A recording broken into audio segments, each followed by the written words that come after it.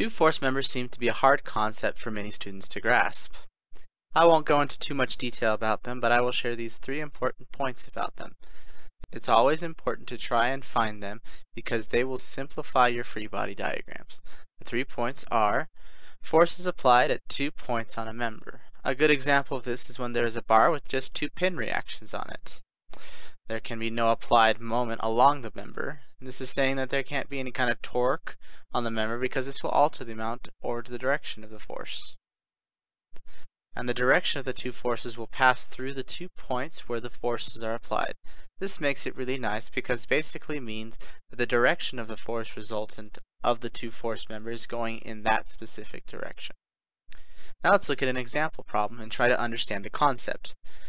If we have this particular bar here and we want to find the forces acting on the bar ABC, we can first start with our normal force at A, our roller reaction at B, and our pin reaction at C.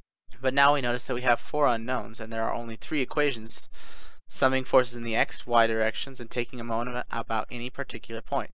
So it would be unsolvable without the help of a 2 force member. We notice that bar CD fulfills the requirement for being a 2 force member.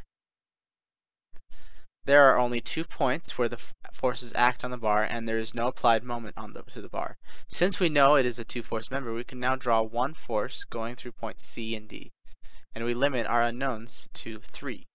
This makes the problem solvable.